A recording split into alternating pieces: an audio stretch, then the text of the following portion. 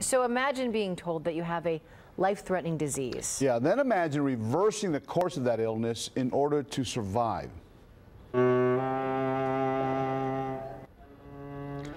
That's what doctors say Bob Cafaro of Haddonfield did. He's a longtime cellist with the Philadelphia Orchestra.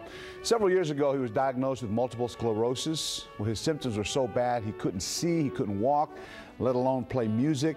So he decided to change everything, his diet, his exercise, pace of life.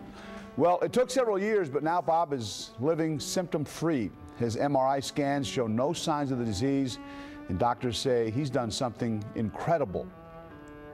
It's not a controlled clinical trial, but it's encouraging.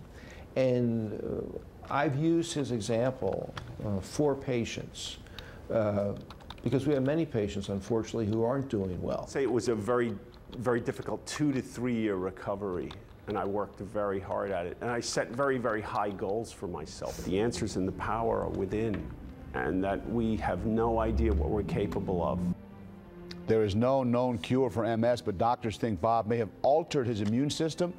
He's written about his experience and hopes to encourage others who are suffering from the disease, and you can learn more on the NBC 10 app.